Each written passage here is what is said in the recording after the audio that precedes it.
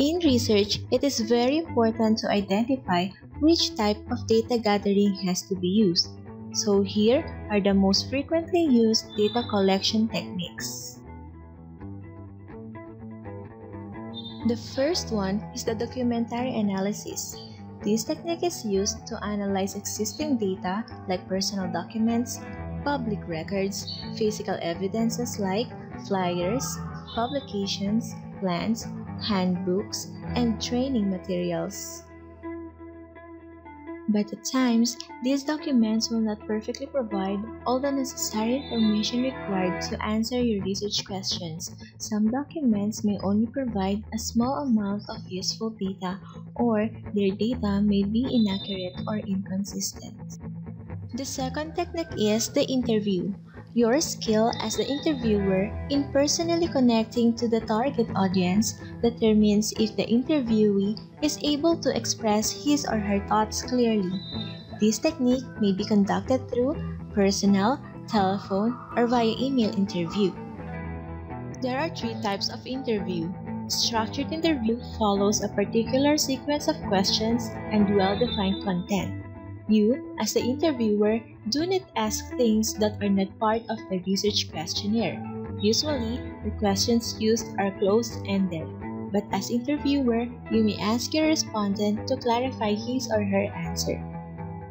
Semi-structured interview is guided by a specific set of questions but allows the interviewer to ask follow-up questions in order to gather additional data from the respondent.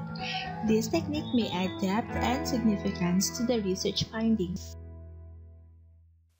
Unstructured interview is like a normal conversation with the purpose in mind, to gather data about the research study.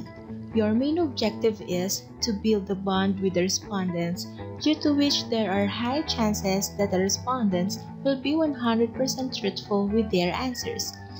There is no guidelines for the researchers to follow, and so you can approach the participants in any ethical manner to gain as much information as you possibly can for your research topic.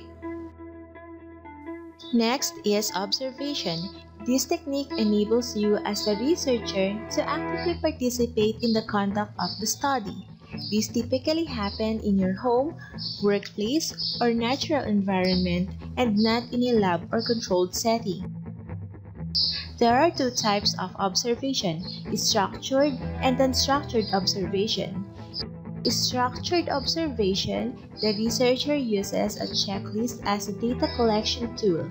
This checklist specifies expected behaviors of interest, and the researcher records the frequency of the occurrences of these behaviors. Unstructured observation, the researcher observes things as they happen. The researcher conducts the observation without any preconceived ideas about what will be observed. There are four types of observer. Number 1 is the complete observer. This is a detached observer where the researcher is neither seen nor noticed by participants. It's one way of minimizing the Hawthorne effect, as participants are more likely to act natural when they don't know they are being observed.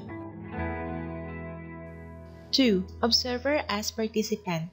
Here, the researcher is known and recognized by the participants, and in many cases, the participants know the research goals of the observer. There is some interaction with the participants, but the interaction is limited. The researcher's aim is to play a neutral role as much as possible. Number 3. Participant as observer. Here, the researcher is fully engaged with the participants. She is more of a friend or colleague than a neutral third party. While there is full interaction with participants, they still know that she is a researcher. Fourth is the complete participant. This is a fully embedded researcher, almost like a spy. Here, the observer fully engages with the participants and partakes in their activities. Participants aren't aware that the observation and research is being conducted, even though they fully interact with the researcher. Another technique is using physiological measures. This technique is applied with physiological measurement involving physical data from the subject. It conveys precise information and more objective than other data collection methods. Here are some examples of tools used in this technique: thermometer, stethoscopes, weighing scale, and other measurement devices. 5. Questionnaire. It is the most commonly used instrument in research. It is composed of a list of questions about the research topic your respondent has to answer. The questionnaire can be structured, which provides possible answers, and the respondents have to select from them, while unstructured questionnaire does not provide options, and the respondents are free to give whatever answer they want. Now, let's talk about the characteristics of a good data collection instrument. 1. It must be concise, yet able to provide the needed data.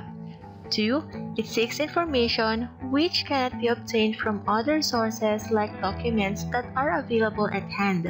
Of course, if the instrument constructed by the researcher is already available at hand, there is no need for data gathering. 3. Questions must be arranged in sequence from the simplest to the complex.